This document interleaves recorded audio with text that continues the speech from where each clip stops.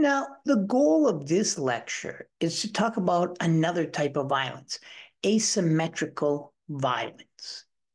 This is a little different than, say, conventional violence, as we see conventional war and terror, political violence, etc., which come with all the human rights abuses, still exist as the Ukraine versus Russia, for example.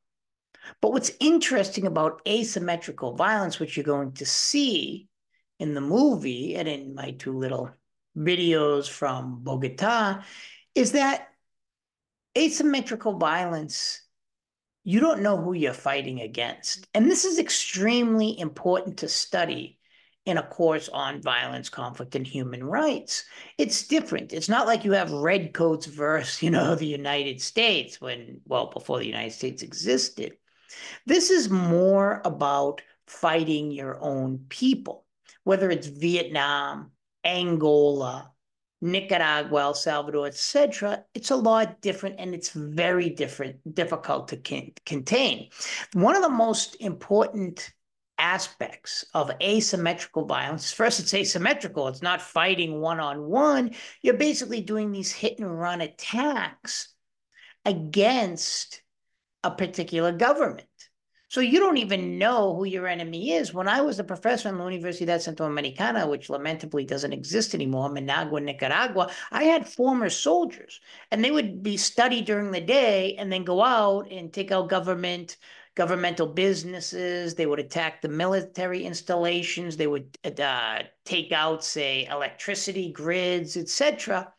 But the government never knew who these people were. They were like Nicaraguan. I'm Nicaraguan, right? I'm not Nicaraguan, but they're Nicaraguan. The government's Nicaraguan. Are you my friend? Are you my foe? You don't know. Because they melt back into society. Like in Vietnam, we never knew which I thought was a titanic mistake. In Vietnam, who was your enemy? You don't know. So there's this idea, a concept of invisibility, meaning you're invisible, deniability. You can deny that you were there, right? No, I was never there. I was with the abuela. I was with my mother. I was with my babushka. Wherever you're fighting, they're very difficult. Even in Chechnya, it took Russia, 3 or 4 wars to root out the guerrillas. And then they came back in the form of the Black Widow. Those were the widowers of the fallen soldiers. This is a very difficult war to root out. And then the government often becomes pretty brutal and paranoid and starts indiscriminately attacking a broad spectrum of people.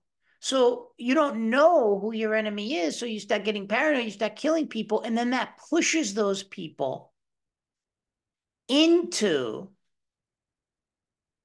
the guerrilla war. A guerrilla group is an informal group of people who take arms against a particular government. Like you see behind me, I was at that Palacio Nacional a lot of times. I wasn't there during the revolution, but this is the culmination of the Sandinista revolution that was able to overthrow the Somoza dynasty.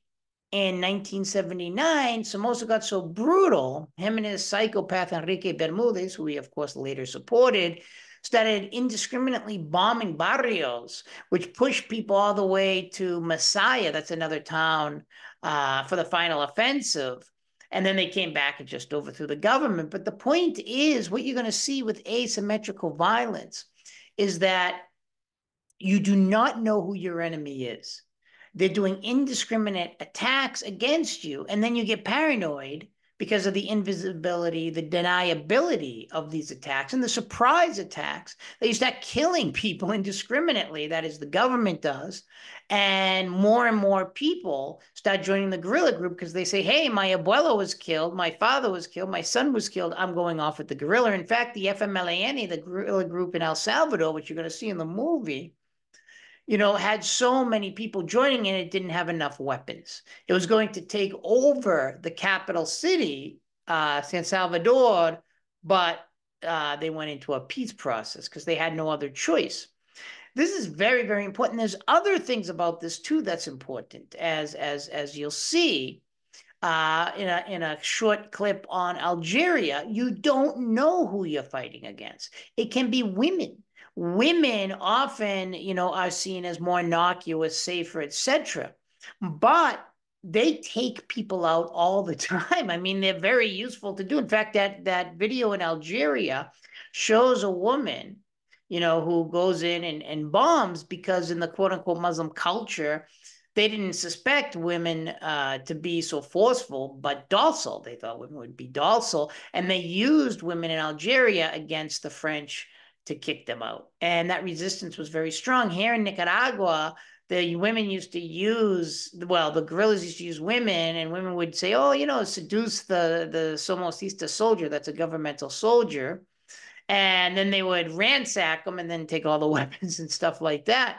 So you never know who you're fighting against. And this deniability, because you can easily deny who is there, nobody knows. Invisibility, you melt back into the society. And these surprise attacks, it's a surprise. You don't know when, where, or how it's going to happen, is extremely, extremely frustrating for governments. So they start indiscriminately killing people, and then that pushes a lot of these people, right, into the arms of the guerrillas, whether it's behind me, Nicaragua in their win, the FMLN, Algeria, etc., is that the government really doesn't know what to do. And that happens a lot, not just in, like, say, a government against its own people, but this is how a lot of wars of independence were.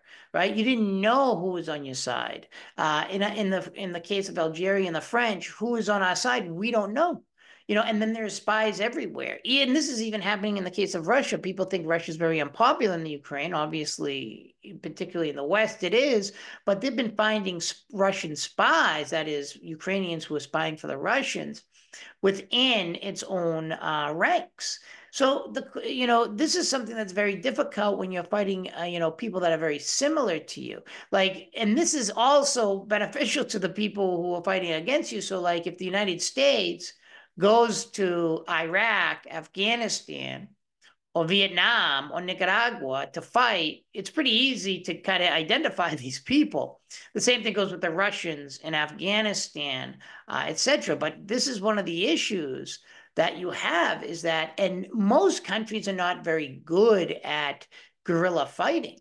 So this is one of the things that becomes somewhat problematic within these wars, and the violence ratchets up, and so does, and it's an unfortunate thing, and I'll tell you when it happens, sexual assault against women, the attack against children, etc. Because, I mean, the class is called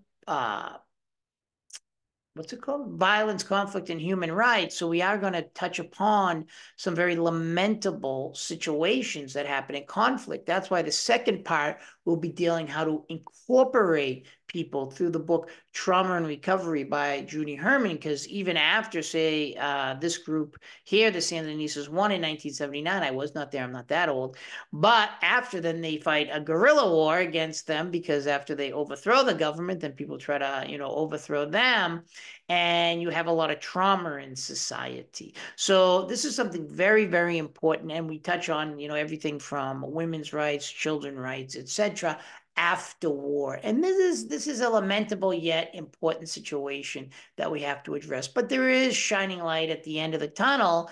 And this is basically when we start getting into more conflict resolution, incorporating people, and trying to get countries to be more stable. Take care, everyone.